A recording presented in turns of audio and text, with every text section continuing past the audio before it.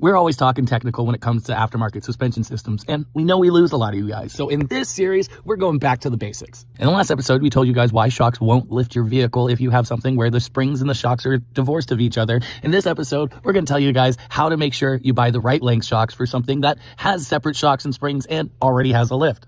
A suspension lift at its core extends the suspension further, which not only allows you to run longer travel shocks, will necessitate it.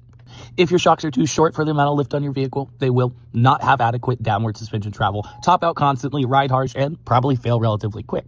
On the other side, if your shocks are too long for the amount of lift you have, well, they'll be too far compressed, bottom out too often, and probably will fail just as fast. So how do you know what length shocks you need? The simple answer is, if you know how much lift you already have, you just choose whichever shocks we list on our website for the amount of lift you already have on your vehicle. But what do you do if you don't know how much lift you have?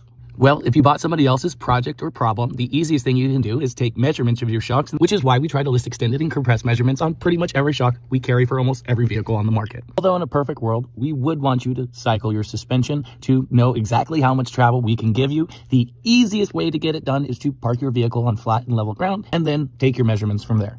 On shocks with a stud or stem mount, we are looking to measure from the lowest washer, or basically the shoulder at the bottom of the stud, as some shocks have a little lip at the top of the body and bottom of the stud. On eyelet mounts, we're looking to measure from center of bolt or center of bolt hole. Same thing with clevis mounted shocks. And on bar pin mounted shocks, you want to measure from basically the center of the loop that the bar pin goes to, or basically the center of the bar pin itself. On solid axle applications that generally all have 1-to-1 motion ratios or close enough to it, we are looking to have the shock compressed by 30 to 50% of its original extended length, while retaining at least 3 inches of droop travel or 4 inches of bump travel.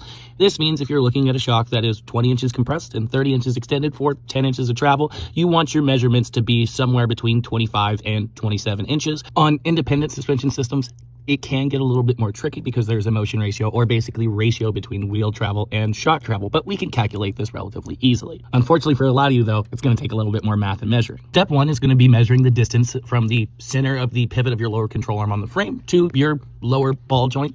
The second measurement you're going to need is the distance from that frame pivot again to where your shock mounts. From there, once you know those two lengths, you can divide the length of your control arms by the length between the pivot and the shock mount to get your motion ratio number. So if, let's say, your control arms are 20 inches in total and your shock is mounted 10 inches down that arm, you have a 2-to-1 motion ratio, which means your wheel travel is double your shock stroke. Let's say you're looking at a 5-inch stroke shock that is 20 inches compressed and 25 inches extended. For that shock to be perfect for your lift, you would want your ride height measurements to be somewhere between 22 and 23.5 inches.